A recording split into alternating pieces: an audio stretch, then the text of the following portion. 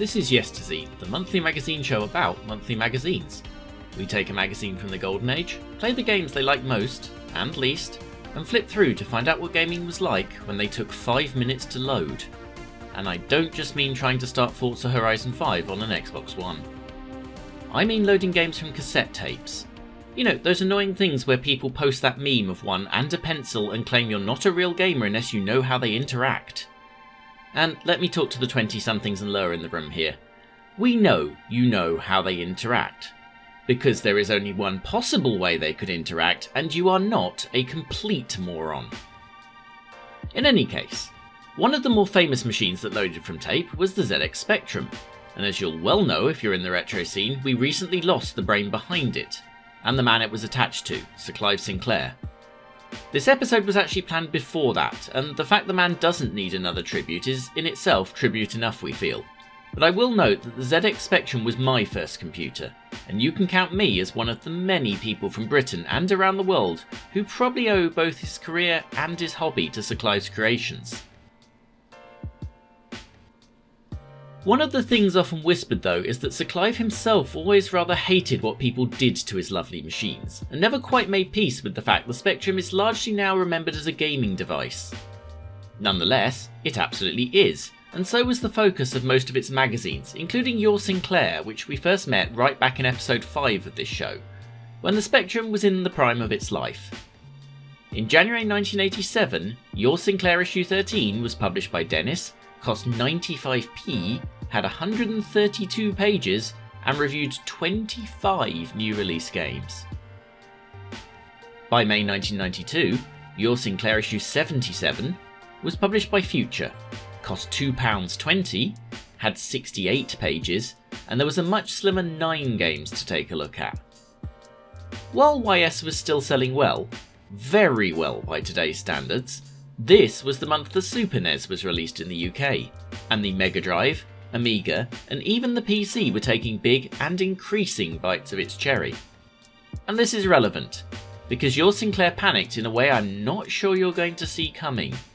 I'll explain in the cover feature. First though, 9 games is more than enough to have a best and a worst, especially as YS had switched from out of 10 to percentage scoring. The Gaming Heaven is not one of the Prime cartoon licenses, but it was one of my favourites. The Gaming Hell is a budget shooter that actually looks pretty cool from its screenshots. We shall see. But first, after all that effort, I'm going to need a little nap. Here's the thing. The cartoons you watched as kids, they seemed to run forever, didn't they? Take Racing Classic Pole Position, a show licensed from the Atari game but not actually related to it. As a child, I used to get up for school early just to watch it. I remember doing this for most of multiple school years. I don't remember seeing an episode twice. There's 13 of them total. There's no way I hadn't seen them all about 10 times each. Your brain lies to you. It's not the only one either. Mysterious Cities of Gold was only 39. The famous Dungeons and Dragons cartoon just 27. Willy Fogg, 26. Dogtanian, 26. And the same is true of Midnight Patrol Adventures in the Dream Zone, or as we called it in the UK, Potsworth and Company. Imagine a nice version of Nightmare on Elm Street. Midnight Patrol was about 4 friends and a dog who share a dream world which they have to protect from nightmares. The show was everywhere in Britain in 1990, even airing straight after school on CBBC. It got 5 million viewers. That's more than EastEnders brings in these days. The British dog that inspired the series became a celebrity. There's still only 13 episodes. Still though, the UK popularity allowed the series to get a licensed game, and it appears, given the 92% Mega Game review in Your Sinclair this month, they succeeded. And immediately there's some imagination here. The plot involves getting a sleeping potion for the ruler of the dream world, the Grand Dozer, who it is vitally important is allowed to sleep. In each of the 5 worlds you play one of the cast of the show, each of whom have their own special abilities. And first up it's Rosie, the girl with attitude. This attitude will be utilised by finding the 5 pieces of her ghetto blaster because it's the 80s, and then using it to rescue the giant and the exit door key, both of which have been frozen in ice because it's a cartoon. and it's a big level. In fact, while Rosie bimbles through the first part of it, let me show you Spectrum Computing's map of the whole level. And the other 4 levels are comparable. This is not going to be one of those finish it in 5 minutes if you know how Spectrum games. It does signal something that, outside of everything else about this game, is obvious. This is not the easy half-arsing of the license that would have been very, very tempting, especially on the careening down a steep hill portion of the Spectrum's commercial lifespan. The platforming feels solid too, in a way that 8-bit titles of this era do not always do. Your character is, generally, going to go where you want her to go. You can even change direction in mid-air. This does give the impression of being a game genuinely 8 years of game development past the era of the first Dizzy and Manic Miner. It's very monochrome, of course, like a heck of a lot of Spectrum games that found this the best way to avoid colour clash and keep the speed up, but it's not unattractive. That's a recognisable sprite and enemies, and there's a variety to both them and the level hazards. Which comes at a cost. While commendably for such a late era game, Potsworth works even on a by now decade old Spectrum 48K. On that, and on the latest 128K machines, it's got a multi-load. What this means if you're new to the Spectrum is you start the tape and wait several minutes for the main menu, then do exactly the same to load level 1, and all the others in turn if you get there. Irritating on an emulator even if you increase the speed, but vicious if you were to use period hardware. There's also no in-game music, just some sound effects that have come straight out of the nearest amusing fart sound generator mobile app. You'll note I've been playing one of Chris Hulsbeck's finest under this instead of the game audio. And here's why.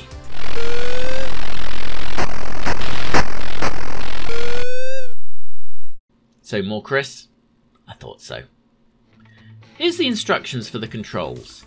Without pressing fire, you can jump, move and crawl left and right.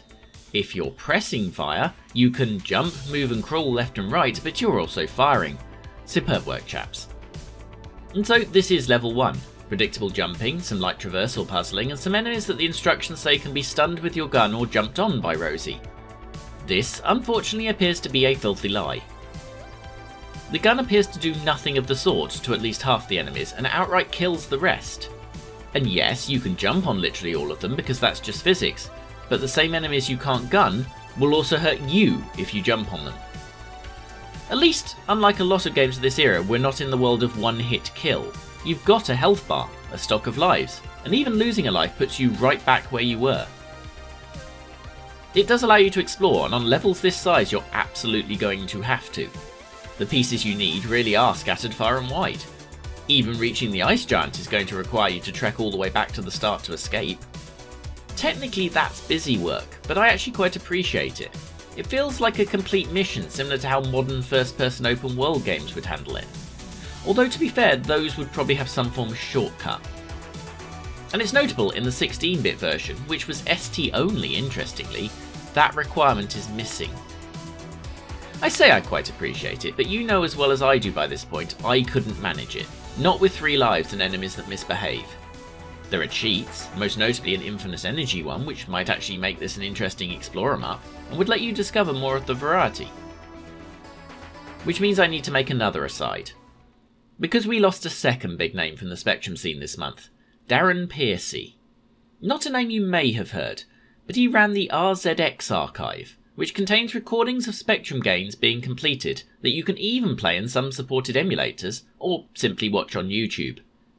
I've lent on this archive for answers on many an occasion, as has just about everyone that's ever covered a Spectrum game on YouTube, and I'm about to do so here as well. Thanks, Darren.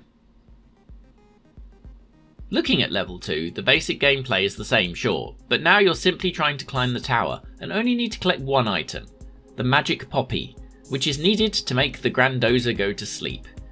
Yeah, opiates will do that. There's less exploration and more pure traversal in this one, reflected in the controls where you can only pick up and throw objects and don't have a weapon as such. What you do have is the ability to glide in a crude double jump style, and I'm not unglad I couldn't reach this level because even our intrepid RZX archive hero is having fun with that one. Still, things continue in the subsequent levels where Potsworth,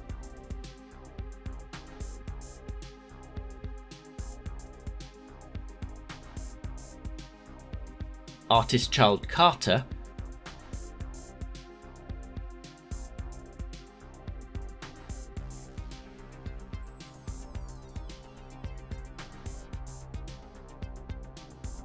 and skateboarder Keiko all have fairly distinct looking gameplay. I, and indeed Your Sinclair, are calling this a full price game, but it kinda isn't. It retailed for £7 in an era that 10 quid for cassette was absolutely becoming the more normal full price. There were very few people putting this kind of effort into Spectrum games at this point, and High Tech were no longer one of those people. This and the more disappointing Jetsons game, both released this issue, were their final two Spectrum releases as the company cratered. The quasi-internal development team that created this particular game though did survive until 2006 as a contractor, ending their life on the Game Boy Advance with the "No, I've never heard of it either" puzzle game Tringo. Potsworth though, while not perfect, is a remarkable last generational gem in many ways, and to see this much effort and love poured into a game, even when not fully successful in all respects, is commendable. I see what Your Sinclair saw in it, and I would absolutely suggest playing it. It's 1992. The ZX Spectrum is, to be blunt, a dead format. Literally, in fact, 1992 is the year they discontinued making the machines. And you've just seen how even using a major cartoon license and writing genuinely the best thing released that month is not enough to stop a game killing a publisher. While Your Sinclair's published circulation figure is nearly 60,000, the way it works is those figures are for the last complete 6-month period. And at the point of this issue, published late in the next cycle, Future would have known the real sales figures were already down by a third. And another 6 months will see them lose a full half of those remaining. We're already less than 18 months from the magazine, by then the last Spectrum one, closing. Even in this issue, a gigantic warning sign as their two competitors, Crash and Sinclair User, merged, leaving just this and them on the shelves. So what do? Even with a smaller page count, there's rapidly getting to the point where there just isn't enough new Spectrum stuff to cover. Your Sinclair's spiritual successor, Amiga Power, handled this by going weird, once devoting 14 of one of their 68-page issues to entirely non-games related paranormal coverage. But Your Sinclair went another way. They decided to launch a lifestyle section called The World. Editor Andy Hutchinson was remarkably candid about it. You could well be wondering why we're bothering with stuff about books, films and records in YS. The reason's actually quite simple. There's little else to write about. So few games are coming out for the Specky these days that we decided to look to other areas of life in order to keep you lot informed and to keep the issues as large as possible. The World is quite probably going to be the future of YS. So, if you love us and you don't want to see us go the way of other magazines, then carry on reading. On the face of it, I've heard worse ideas. Later this year, Future would launch SNES Mag Superplay, and that was always a culture magazine on their side too, reviewing books and devoting space to anime right from this, its first issue. Crucially though, they related this book back to games. The books were gaming related, and they followed up the anime introduction in issue 1 with an anime game special in issue 2. And they did commit to it. In fact, the very last piece of editorial in the original run of Superplay was anime video reviews. But what of The World in Your Sinclair? Well, it takes up 5 pages towards the end of the magazine, beginning with video reviews. And in what I feel is an immediate catastrophic misstep, their first one is Silence of the Lambs, an 18 certificate. Maybe Your Sinclair knows their readership demographics better than I do, but I'd wager that by 1992, the over 18s are not, by and large, still using a ZX Spectrum. I'm pretty confident in that wager too, if only by the general look of the rest of the magazine, which very much skews towards the comic compared to the look of, well, let's use Superplay again. There's a couple of 15s here too, and while I could perhaps see Look Who's Talking be vaguely relevant, I'm not sure Flatliners is a win, or a good film. The TV seems more spot on, or maybe I'm just projecting the habits of 11-year-old me here, because Red Dwarf and Doctor Who would be a pretty good shout. These are though 4-year-old episodes of Red Dwarf, and there hadn't been Doctor Who at all for 3 years at the time of writing. So their complaint in the editor's letter about reviewing old games releases seem a smidge hollow if you're going to review 4-year-old TV. I also can't shake the realisation that I'm saying they've targeted this pretty well for 11-year-old me, when 11-year-old me got an Amiga this month. Weirdly, having spent a page just talking about videos, we suddenly start to actually review things, starting with a single video review, giving Kids Video Spider 9 out of 10 broadly for reasons of Linda Barker liking spiders. The music is going to be trickier. I've heard of exactly one of these groups, and if I play you any of them, then YouTube is probably going to really let me know it's heard of them. So let's just content ourselves with pointing out that of the 8 top singles they release here, precisely one of them ever ended up making the top 40, and that was at 32. The book selection on page 3 is a similar mixed bag. Giving Jurassic Park 5 out of 10 might be fair for all I know, having never read the book itself, but given the movie was a year out, feels like it wouldn't have dated super well. Next, Usborne produced several brilliant Spectrum-related books. You can actually download them for free. Better Basic was one of my first programming books, and I know others have very similar memories of computer space games and computer battle games. Your Sinclair celebrate this by reviewing How to Draw Cartoons. They've obviously got a bit of a bundle from Usborne, because the entire rest of the section is them. And while we wonder why we have so many Usborne books, we also get the answer, a tie-in competition to win them. To be fair though, several of these books were kinds of game from a publisher of computing books, so at least so far that section isn't a complete disaster. Maybe the 4th of our 5 pages will be something game related. No.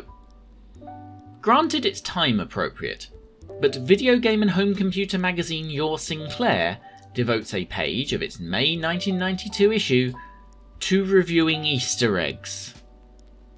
I'm not sure what to tell you here, except that they're right, mini eggs are pretty damn cool, which is probably why they're pretty much the only product here that survives in vaguely recognisable form to this day, since they ruined cream eggs a few years back. And what I'm really doing here is delaying the next move, because there is one page left and I've already looked at it. So in this video games magazine for video gamers, we've reviewed films, games, books, and chocolate. What's missing? What else should be in their Rest of the World section? I'll give you the length of the intro music of Sonic Spinball on the Mega Drive to decide.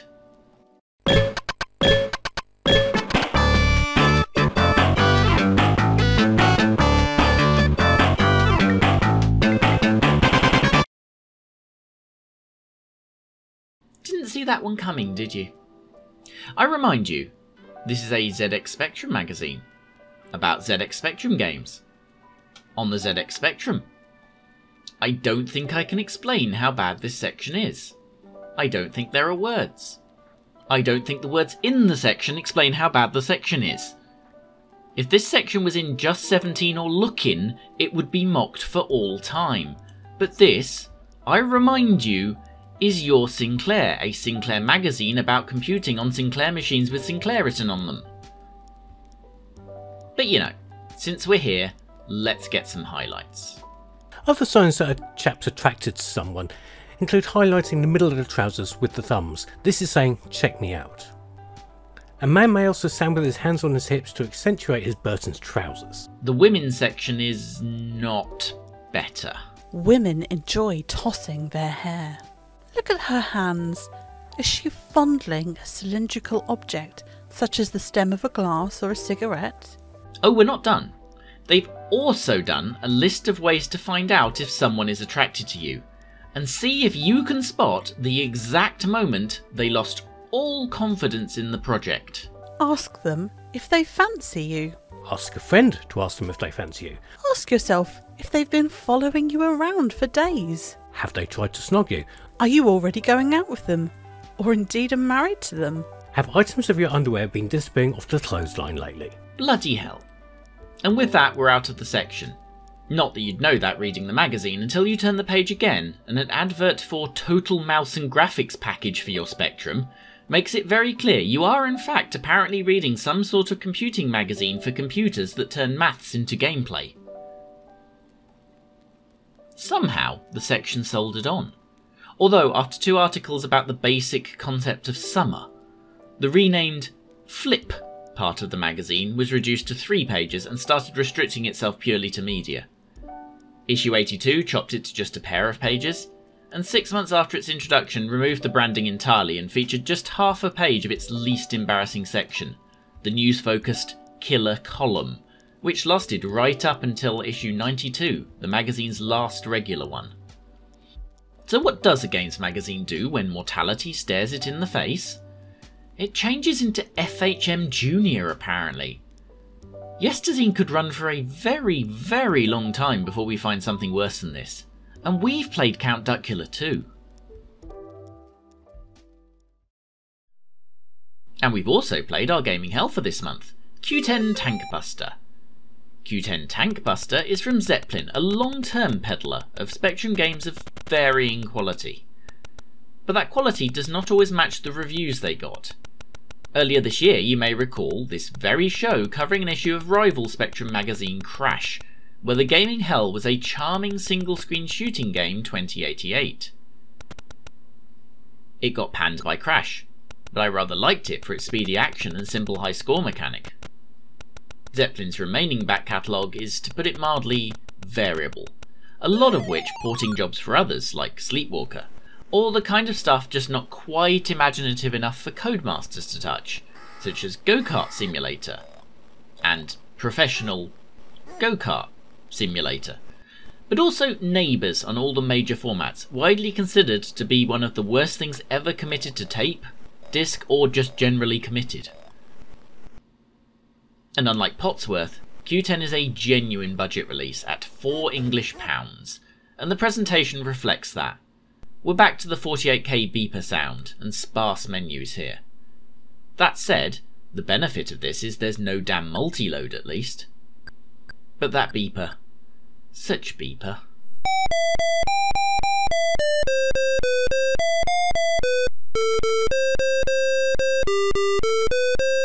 And then we're in the game, and Q10 Tank Buster is a brave thing to do on a Spectrum, a horizontally scrolling shooter, a genre that by nature involves a lot of things being thrown about a screen. Not just the enemies, but also the bullets and any scenery. And all this needs to be done at speed while still making your controls work. Because if there is any kind of game where I'm going to need my controls to work, this is going to be it.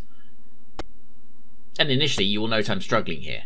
Partly, of course, because I am awful at shooting games and even more awful at the horizontal ones, even accounting for grading on the general curve of me being pretty awful at most games. But the thing is, it's at least mostly not the game. Much like the earlier 2088 did, this pre-redeems itself by the ship doing exactly what I want the ship to do when I want it to do it. Like many early shooting games, it fires only as fast as you hammer the button, and I know that's divisive, with me landing firmly on the side of not being a fan, but it works. The only slight clunkiness in the controls is your bombs. There's no button for them.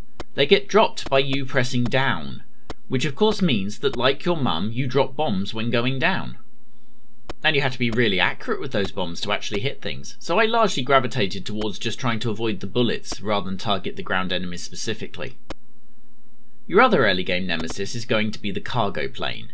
He appears early and often and is difficult to hit, something of a bullet sponge, and when he gets bored of that, pings around the map, making him really difficult to avoid. I burned a lot of lives on him. But if you get him, you start to get bonuses. And I persevered with the game, and I did get better, and I did get bonuses. The first one being a triple shot that's even more impressive on the Spectrum, and very effective, even if you lose it the second you miss a stray bullet coming off the ground. While pondering this had quite a lot in common with 2088, I remembered something else. In that game, I got a lot further once I transferred the controls to an Xbox 360 joypad rather than trying to retrain my fingers to deal with QA, O and P. Same works here too, but of course it means it immediately invites comparisons with games on the 8-bit consoles of the time. And you know what? It holds up surprisingly well in all respects except the immediate graphics, because while it's impressive doing all this on the Spectrum, while the game itself is fun, there's a near fatal flaw that all this going on means it's really difficult to see where those bullets are coming from, and the play area is smaller and more cluttered than most games, meaning dodging is difficult when you inevitably see them late. Traditionally on Yesterzine, I don't actually read the magazine reviews until I've at least played a game in an attempt not to be swayed too much, and I did that here. I mention that because if you don't trust me, you'd read that review and think I didn't even play the game, because they say exactly what I do. But it's their conclusion that's interesting. They actually like the game, but their score-affecting problem is that the game is repetitive, that it's got no lasting appeal, that it is, to quote, one of those load it, play it, bin it games. And I have two problems with this. Firstly, is it though? Is it more so than any other game like it? Is it more so than R-Type, or than Ridge Racer even? It's an arcade game, a high-score attack game. I don't see that criticism in itself being any more valid and applicable to this than I literally do to any other shooting game of the era. Does that in itself warrant a 39% review of a game that costs £4? Maybe. Maybe I see the function of these games differently. Mostly a budget game would have been something you could broadly get without too much thought. The kind of thing that could be picked up on a whim on a shopping trip that included the local Boots. It's why Boots stocked them. And as I said with 2088, if this was your half-term entertainment, you would absolutely get the value out of the thing. If you're on Twitter, you've probably seen 8-Bit Boy do his Master System challenges every week, and often those are score attack games like this. If he did Spectrum games, then not only would his challenge be badly misnamed, but this would be a perfectly good candidate. In 2021 it's even better. You and me are not spending £4 on this. We're firing it up on an emulator, and even if you're a shooting fan, I'm guessing that an obscure late-era Spectrum budget release is something you might not have heard of. Give it a go one evening when you fancy a load it, play it, bin it game. On the back page, more YouTube channels than you can shake a stick at, and certainly more than I expected when I worked backwards from a pun to come up with the collaborative internet series idea. Retro gaming has got expensive, even ignoring those that think putting a perfectly common game in an extra plastic box should somehow immediately make it worth actual money, rather than, in reality, making it a now useless game in a bit of Tupperware. Games are getting expensive. Genuinely rare stuff, like Sonic Spinball on the Saga Master Blaster, can and do sell for hundreds. But if you look closely, gaming can still be cheap. In fact, most of us had games we paid but £1 for, and we're going to all show them to you in a series we are calling Quid Game. I'm very sorry. We started last week on this very channel with Pimp My Ride, MTV, European Street Racing on PS2. But you'll already find entries on the channels of my good friend Bloggo and the ageless and 16 times cleverer than she will ever admit Daphne Blake, with many more to come. Keep an eye on the description or the end of this very video and I'll post our playlist and you can enjoy many hours of gaming for less than the price of even real Tupperware. And I'll let you do that, pausing only to hit likes, subscribes, bells, cherries, nook miles and large number 7s, while I go and see if I can find my way into the dream zone. Cheery bye.